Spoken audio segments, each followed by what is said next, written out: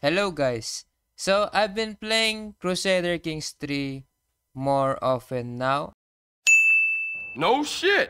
and I have been looking around in the game, especially things that would not be realized as part of the game, in the hopes of finding something interesting for a YouTube video. And I did found something in the game.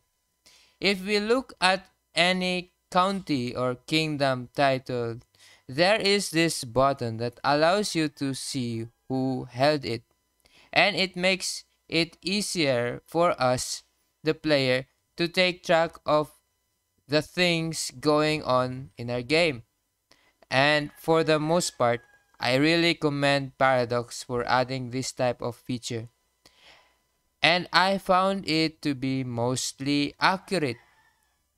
Only mostly, as I found a female emperor here named Heliogabalus here.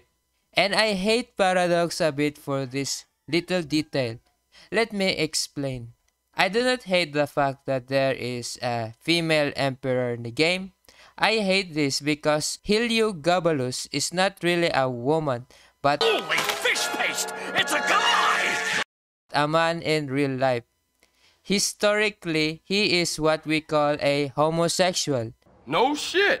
And it's true that he acted and dressed as a woman, but for Paradox to make him into a biological woman is just simply pandering to political correctness and historical revisionism.